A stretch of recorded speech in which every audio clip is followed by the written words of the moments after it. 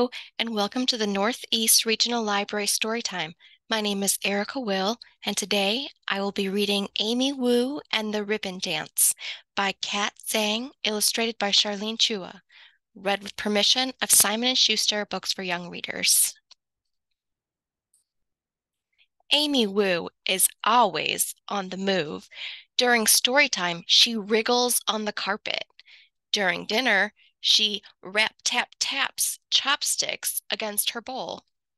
Stay still, Mom says as Amy brushes her teeth, or takes a bath, or gets ready for bed.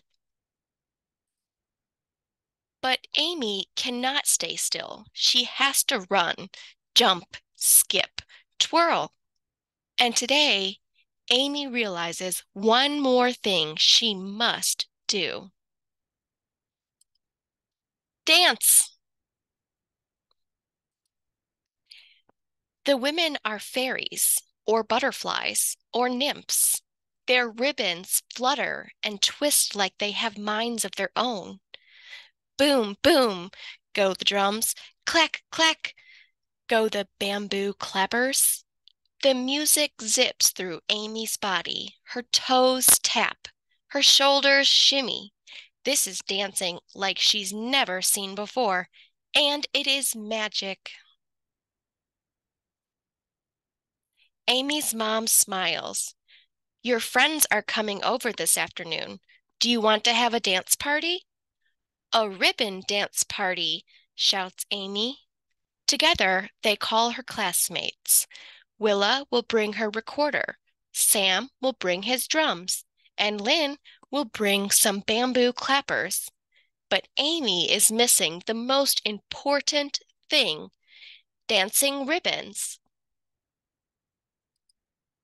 How can she make a dancing ribbon? Amy ties her hair ribbon to a chopstick with a big, strong knot. It's not exactly like the dancer's ribbons, but will it be close enough? It's fun to shake the ribbon around, but it isn't the same. Her hair ribbon is too small and light. It flicks and snaps, but it doesn't flutter or twist. Amy tries again. She ties her scarf to a knitting needle with a big, strong knot. It's not exactly like the dancer's ribbons, but will it be close enough? It's fun to shake the scarf around, but it isn't the same. Her scarf is too thick and heavy. It wobbles and flops, but it doesn't flutter or twist. Amy studies her family's beautiful lace tablecloth. Oh, Amy, laughs Mom. Mom dances with the tablecloth, but Amy doesn't join her. She is too glum to skip. She is too sad to twirl. A hair ribbon is not a dancing ribbon. A scarf is not a dancing ribbon. And a tablecloth is definitely not a dancing ribbon. How will Amy and her friends dance without dancing ribbons? Soon, Willa knocks at the door with her brand new recorder. Then Sam arrives with his big, shiny drum. Lynn and his sister come last, each with a bamboo clapper.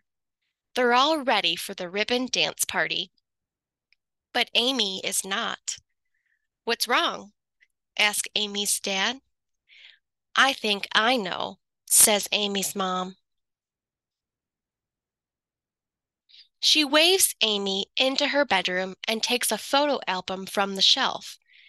Did you know I used to ribbon dance? Amy imagines her mom with fluttering, twisting ribbons. Her shoulders slump lower. Then Mom cracks open the album, and Amy's eyes grow wide. There is her mom, surrounded by friends, dancing. None of them has a dancing ribbon. A melody drifts into the bedroom. It sounds like lute music. It sounds like drums and bamboo clappers. Boom, boom, clack, clack. Amy follows the tune into the hall. There, in the living room, are Amy's friends. "Where are your dancing ribbons?" asks Willa. "Come join the fun." Amy hesitates. A hair ribbon is not a dancing ribbon. A scarf is not a dancing ribbon. And a tablecloth is definitely not a dancing ribbon. But the music zips through her body. Her toes tap, her shoulders shimmy. Her mom winks at her. Amy smiles back. Maybe the most important thing isn't dancing ribbons. Maybe the most important thing is just to dance. Amy hands Mom her hair ribbon.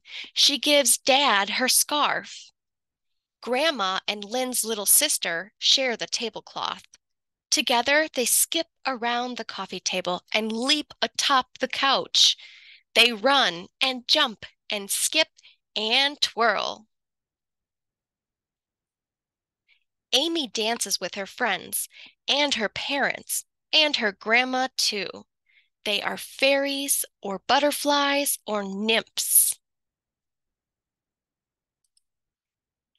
And it is magic.